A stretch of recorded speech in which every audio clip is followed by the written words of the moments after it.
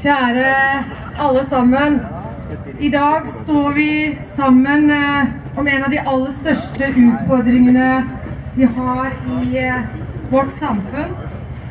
Kampen mot mobbing. Og kampen mot mobbing, den kan vi bare vinne i fellesskap. Jeg synes det er veldig flott at MC-miljøet sammen med samarbeid med Global Dignity i Rogaland har tatt dette initiativet.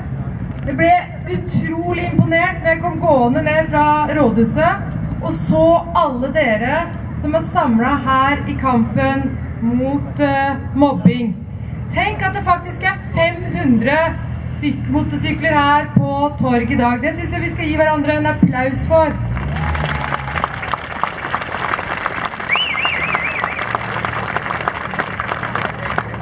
Nyheten om 13 år gamle Odin fra Oslo som tok sitt eget liv for 1 år siden, det er ufattelig. Så vet vi at 17 000 barn blir mobbet hver eneste dag i Norge. Og det har vi en plikt til å rette oppmerksomhet mot og handle alle sammen. Og så lenge det fortsatt finnes barn som blir mobbet, så er dette et alvorlig samfunnsproblem. I Stavanger så har vi jobbet systematisk med å forebygge, med å avdekke og håndtere mobbing.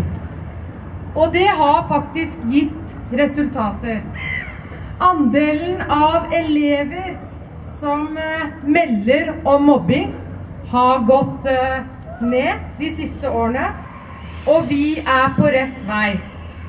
Men så lenge vi fortsatt hører historiene om barn og unge som blir mobbet, så har vi fortsatt en jobb å gjøre, og det har sannelig dere vært med å sette fokus på. Tusen takk!